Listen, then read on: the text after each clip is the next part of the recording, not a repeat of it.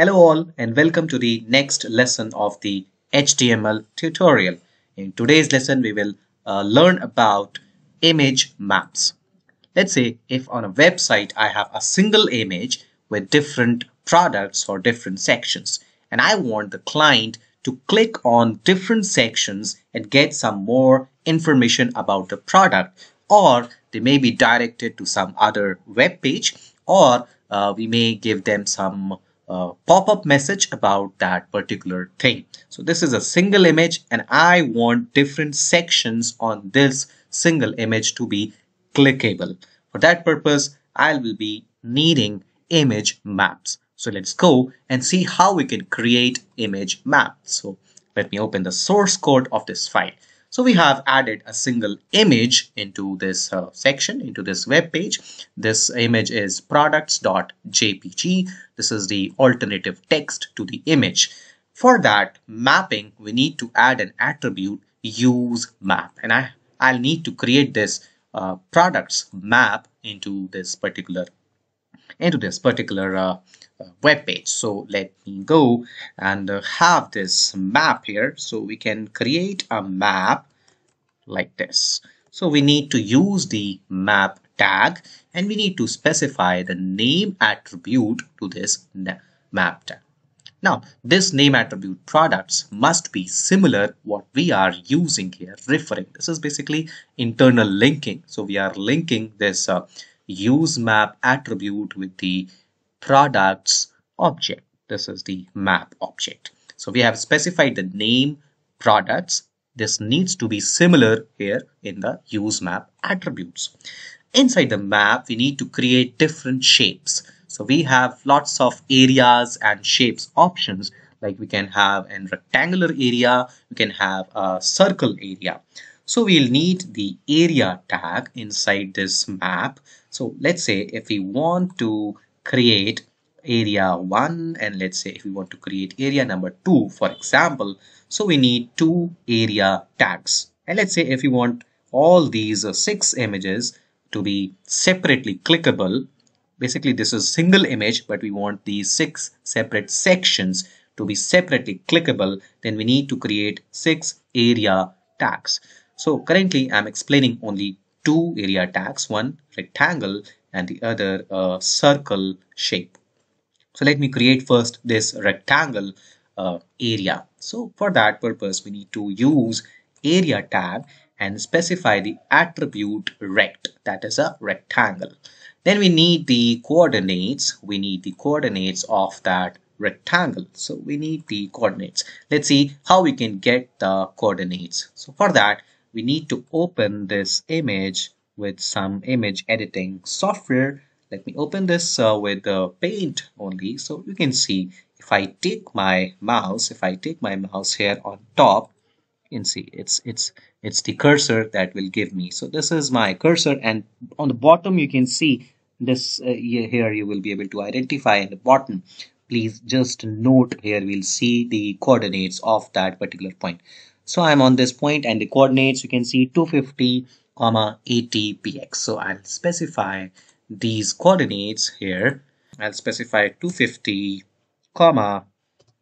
80. So this is initial coordinate, and then I'll need to write the end coordinates as well.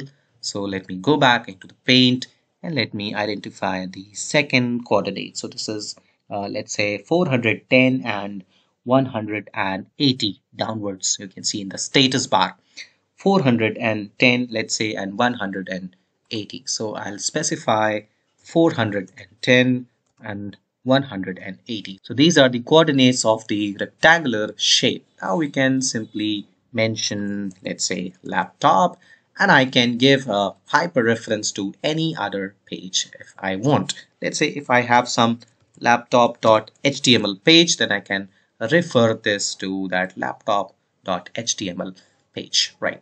So let me save this and show you how this area now clickable. Now see, this is the mouse. Once I get inside this laptop, it's clickable.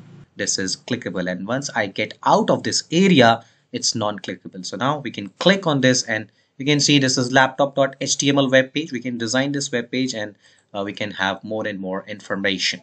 So this is how we can create a rectangular area. This is an image map inside the image.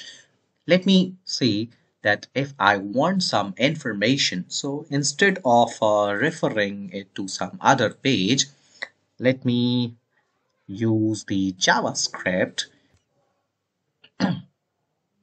So let me add the on-click attribute and give some alert message to the user so that once the user uh, click on that particular area, this is laptop. So we are giving some additional information to the user with the help of the JavaScript's alert function, and this is on click. This has to be on click, right? So let me save and go back and refresh this. And now once I click, you can see this is a laptop. This is only appear once I click inside this area. If I click here, right, I'm clicking, but nothing is happening. So if I click here, then only I'll get the message inside, anywhere inside this area, I'll get this message, but outside this area, I'll not get any message. So this is how we can connect this separate area section and we can provide some message to the user, or we can direct them to some other web page as well with the help of the hyperreference.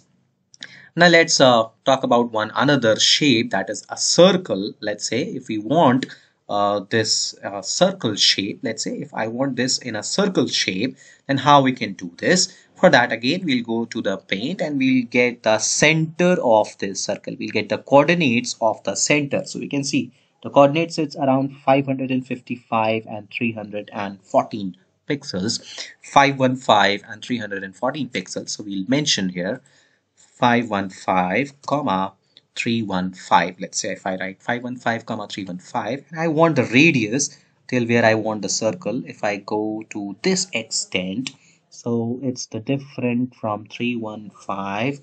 Let's say if I say 40 pixels, if I take a radius of, let's say, 40 pixels, so this is the radius of that particular section.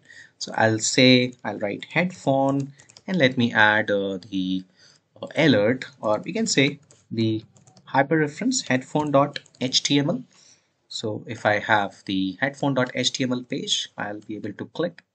So let me refresh, and now you can see this is a circle, very small circle. So I need to increase that, the radius of this area. Let me increase the radius from 40 to, let's say, 100. If I increase the radius, then I'll have a larger circle. And now you can see I have a larger circle, and outside this circle there is nothing clickable, and this is you can see this is a okay, this is a circle. So I need to adjust a little bit coordinates of this, and you can see on clicking we are here on the sub file, and this is your message, and this is your hyperlink. So I can adjust this a little bit more. I can shift this to right hand side a little bit. I'll need to shift this to right hand side a little bit. Let me use 545 and let me reduce the radius.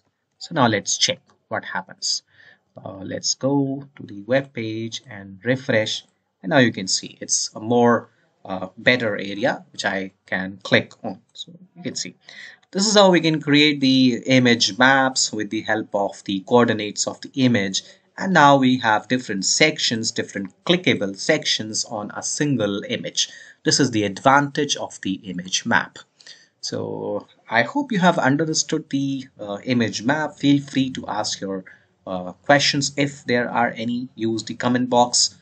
Thank you so much. We'll meet in the next tutorial.